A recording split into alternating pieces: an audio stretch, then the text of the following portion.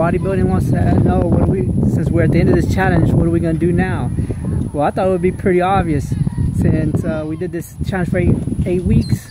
So basically I'm going to have a garage sale, so all my shirts, and I'm going to go shirtless the rest of the summer. No, I'm just kidding. But no, in serious, what I'm going to do is keep on growing. What I'm going to keep on doing, start changing up my diet a little bit and try to keep advancing. Hopefully people take something from this where it's not just, don't just use that as a challenge and just go for 8 weeks and give up and go back to your normal lifestyle. Hopefully you figured out that this is a lifestyle. It's a lifestyle. You got to do this every day. It basically becomes what you believe in: fitness, health, the way you eat, the way you work out.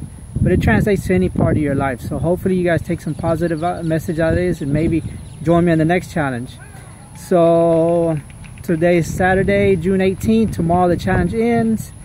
We'll be taking the pictures, filming a little bit of the post photos, and I'll put a little video and get it together, and it'll be right here. So good luck on whatever you guys are going to do after this, and we'll see you in the next challenge. Peace.